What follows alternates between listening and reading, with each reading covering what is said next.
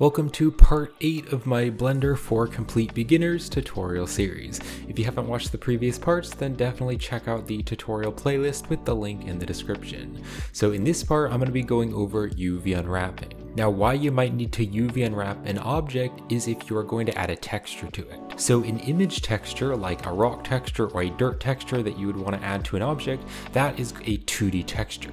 But an object in Blender is 3D. So somehow you need to tell the 2D image how it's going to be placed on the 3D mesh.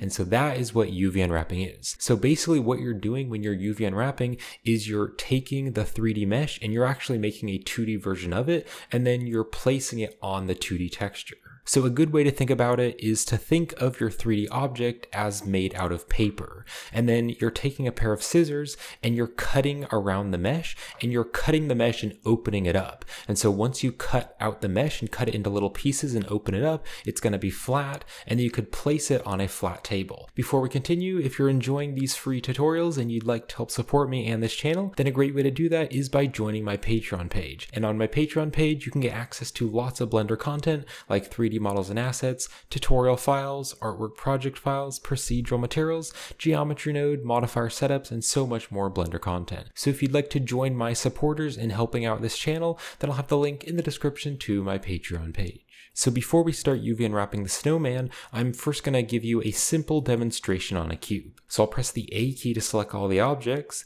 and I can press the H key to hide all the objects. I'm now going to press Shift C, and remember Shift C is going to bring that 3D cursor into the very center of the scene. So I can now go to the Add menu or press Shift A, and I'm just going to go here to Mesh, and we will just add a cube. So I'm now going to show you how we can UV unwrap this cube and make it flat, because this cube is 3D, but if I want to put a 2D texture on it, then we're going to need to create a flat version of the model and put it on the texture.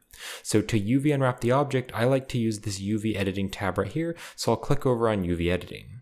So now I can zoom in here, and you can see that on default, the primitive objects in Blender automatically have a UV map. So this cube has already been cut out, and so it kind of is this cross shape. And so that is because all of these faces have been cut out and laid down flat. If you click right here to go to the face select and then select this face, it's going to show that face right here in the UV editor. So this over here is the UV editor, and this over here is the 3D viewport. So if I click on each face, it's going to show a flat representation of that face. And so then you can add textures, and you can move the UV unwrap around to place that part of the object on the texture. So for demonstration, I'm going to be adding a new texture here. So let's click on new. You could click on open if you have some sort of like wood texture or dirt texture or any other texture that you want to add. I'm going to click on new here. And then if I click here on the generated type, I'm going to change this to the UV grid, just for an example, and then I can click on OK. So this is a UV grid that Blender has just created, and so now I want to preview this UV grid onto the object so I can demonstrate this better. So what I'm going to do is click over here to go to the shading workspace, and we need to add a material so that we can actually put the texture onto our object. So let's click on new here to add a new material, and I can just call this like UV grid. So we have this principled shader here with this base color, but I want to instead add the texture data, and we're going to put the texture data into the base color so that it is no longer using a color, but it's using the texture. So you can click here on the Add menu, or you can use the shortcut key of Shift A, and you can just go to the search and you can start to type in image texture, and we'll drop the image texture node here. So then with this image texture, you could open up textures or you could add new textures. What I'm going to do is click on the drop down, and this will show me the textures which are already in the Blender file. And I'm going to choose this untitled. This is going to be the UV grid. And then to actually preview it on the base color, we can take the color and we can put that into the base color.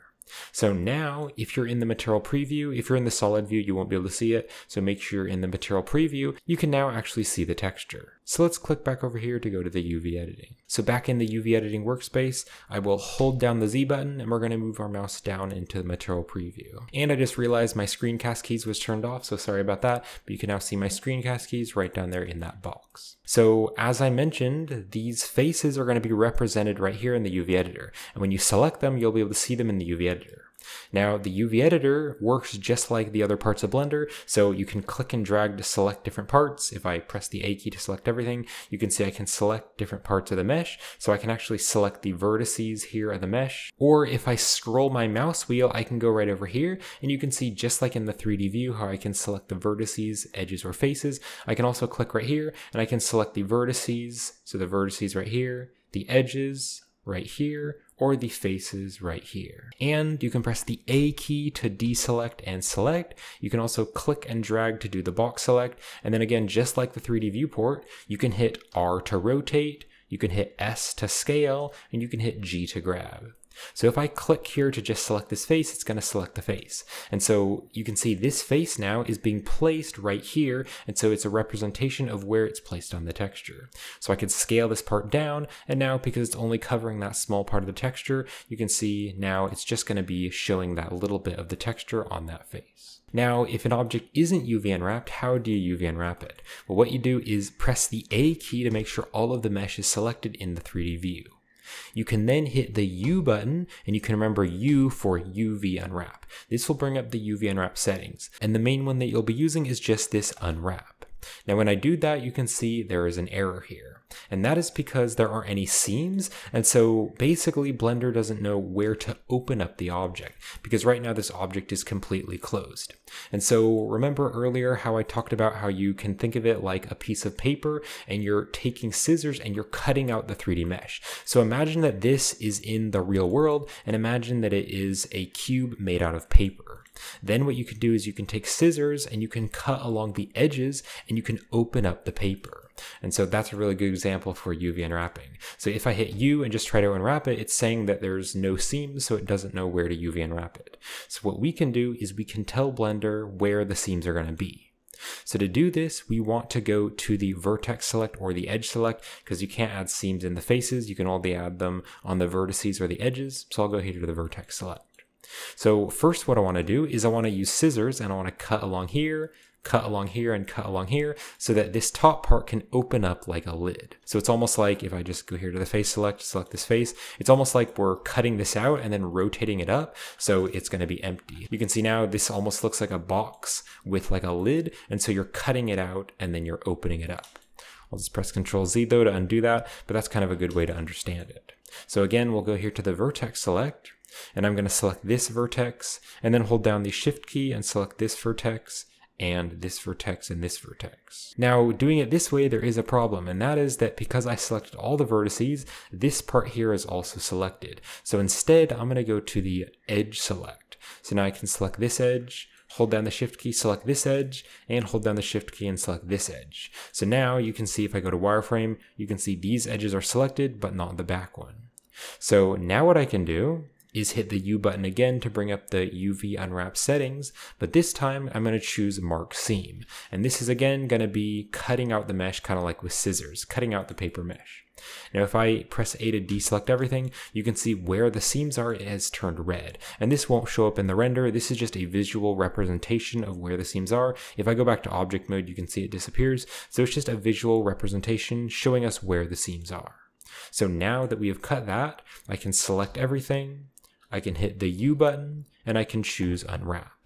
So now this is a little bit better. You can see that this part here is opened up. If I go to the face select and select this face, that face is opened up, but you can see there's some weird stretching, and so that isn't right with the UV map. And this is something to note, is that a good UV unwrap won't have very much stretching or none at all. So this is a really bad UV unwrap, because if you were to add some sort of like dirt texture or rock texture, the texture would be really stretched here, and then it would be really squished here, and so that's a sign that the UV unwrap is not very good.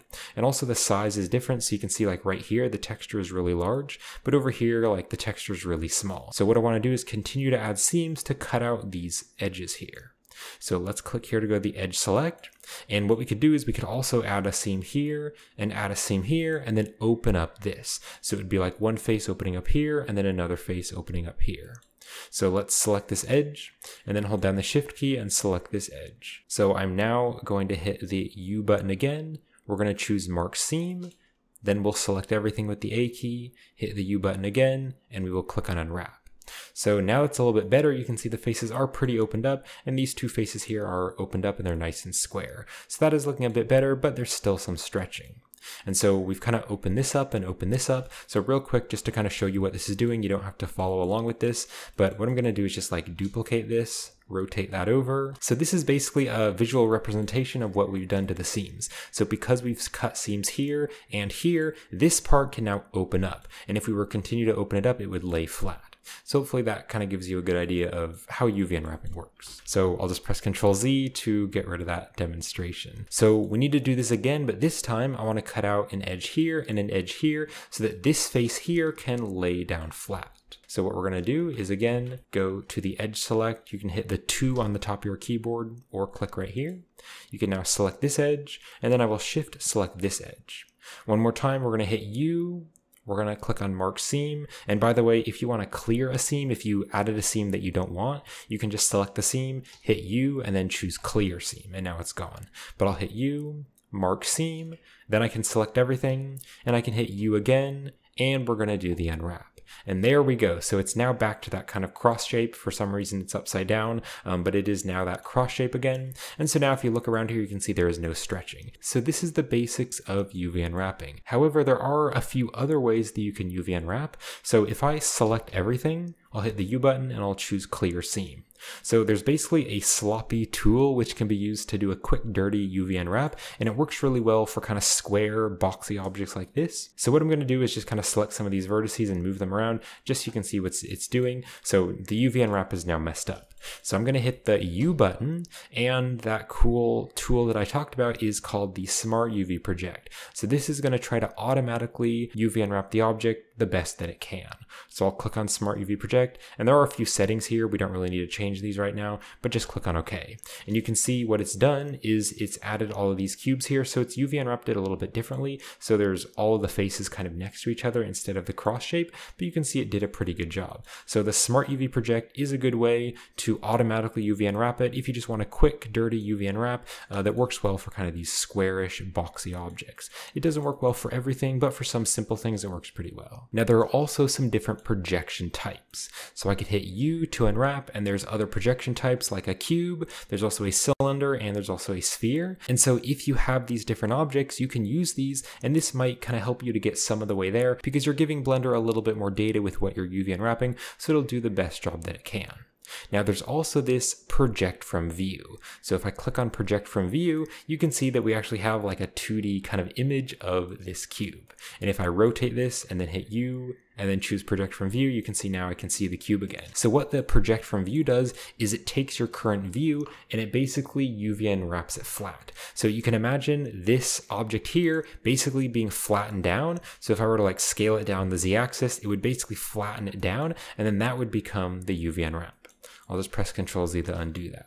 So if I hit 7 on the numpad for top view and zoom in, I can hit U, and then I can choose project from view. And so this time there's just going to be one big square because it's flattened it. And so right here on the edges, because we unwrapped it from the top down, this face is going to be super flat. Here's the face. It's basically been squashed down, but then this face looks good. And then this face looks good. So that is also useful for a lot of things. Now, the most common reason that I probably use the project from view is if I'm trying to UV unwrap a landscape and I want to add like a dirt texture or some kind of ground texture on a landscape. The landscape is generally flat. So I can go to top view and then UV unwrap it just like we did, and it will UV unwrap the landscape from the top down. There are other things you could use it for, but using it for landscapes is probably the most thing that I use it for. All right, so now let's actually apply this to our character by UV unwrapping the top hat. So I'll hit tab to go back to object mode, then I can hit the X key and let's just delete, and then I can click over here to go to the layout. And then to unhide the objects, you can press Alt-H to bring back all the objects. So what I've taught you today on UV unwrapping is just the very basics, but if you'd like to watch a little bit more in-depth video on UV unwrapping, then I have a dedicated video on UV unwrapping for beginners, which goes a little bit more in depth. So if you'd like to check out that video, I'll have the link to that video in the description. So I'm now going to zoom in here to the snowman here, and I'll select the top hat. And then with the top hat selected, we can go back to UV editing. So I'm going to zoom in here, and I will first just press the A key to select everything, and I will hit the U button, and I can just click on Unwrap, and you can see what it's going to do already. So Blender's actually done a pretty good job on default just by UV unwrapping this. You can see that it's opened up this mesh here, and then this circle here, and this circle here, and then what it's also done is it's opened up this here, and so it's made it all nice and flat, and that is really great. However, sometimes you might need to add a seam here, so I'm just going to do that just to show you. So in some cases when you're 3D modeling, sometimes it may not do this good of a job, and so you might need to add a seam here to cut it out, and then you could open this up flat. So what I'm going to do is press 1 to go to the vertex select, and I can hold down the Alt key and just select that loop of vertices. And then I can hold down the Shift and Alt key and select that loop of vertices there. Now, you can see that I'm actually adding that seam on the back side, and that is because the seams are going to cut out the mesh, and so sometimes depending on where your texture is, the texture is going to see that seam. So for example, if you had like a dirt texture and the dirt texture was going around the object, where the seam is, the mesh would be cut out, and so it wouldn't connect, and so the dirt texture might end and it may not be perfectly seamless. And so generally when you're adding seams, you want to add seams to the spots where you can't really see the mesh. So I now want to also select this bottom part here, so I'll hold down the Shift and Alt key and select that loop there on the very bottom. So then I can press the U button, and we are going to click on Mark Seam. So now we've cut out those edges. I can select everything with the A key, I can hit U, and then let's just click on Unwrap. So now you can see it's UV unwrapped it, and you can see it's actually stretched it around a little bit, and that's because of this part down here, then it comes out over here. So what I could do to fix this is to zoom in inside the object, and if I zoom in here you can kind of see it. Let's make this a bit easier by going back to object mode, and you can press Shift H to hide all of the other objects, and then I can hit Tab to go back to edit mode. So I can now zoom in here, and I want to navigate here to the very bottom, and I will hold down the Alt key and then select that loop right there. So if I hold down the Z button and go to wireframe, you can see it's going to be that loop there, which is on the edge of the hat. So then I can do the same thing, so I'll hit U, and I will mark seam. Then I can double tap the A key to make sure everything is selected, hit the U button, and I will do Unwrap again. And now you can see it is more flat. However, you can see that right here, this part is kind of rotating and this part is rotating, and that is because of the scale of the hat. So the hat is bigger here and then it gets smaller, so there is a tiny little bit of warping. So I'm going to show you a simple way that you could kind of fix this. So what I can do is hold down the Alt key and select that loop of vertices there in the UV editing. So it works the same way as the 3D viewport, just hold down the Alt key and you can select the loops. So what I can actually do is scale this edge, but then I will scale it on the x-axis. So you can either hit X or you can just click and drag with your middle mouse wheel to constrain it to the x-axis. Now I want to make this edge fully flat. So to do that, you can type 0 and then enter. So now it's flattening it down by 0, so it's flat. Then I can hold down the Alt key and select that loop of edges there. I can hit S to scale. I can scale it on the x-axis, and I can type 0 and then enter. So that is much better. And then if you wanted to make this smaller, you could hold down the Alt key, select that loop of edges there, and I could scale it down, and I could just scale that down just like that until it is straight. So now you can see that that part there is very straight. All right, so let's hit Tab to go back to object mode. I can go back here to the layout, and then I can press Alt H to unhide the objects. Let's press Ctrl S again to save the Blender file. So this is going to wrap it up for this part of the tutorial series. And so in the next part, we're going to be adding textures onto the hat. We're actually going to be adding a little snowflake icon onto the hat. And we're going to be doing some more UV unwrapping and adding some more textures onto the objects. So when the next part is released, it'll be right up there on the end screen, and also the link will be in the description. And if you're finding these tutorials helpful and you'd like to help support me and this YouTube channel, then definitely consider checking out my Patreon page, where you can get lots of Blender content as study material or to use in your 3D projects. And I really do appreciate all of your support. It really does make these free tutorials possible. So thank you for watching, and I'll see you in the next part.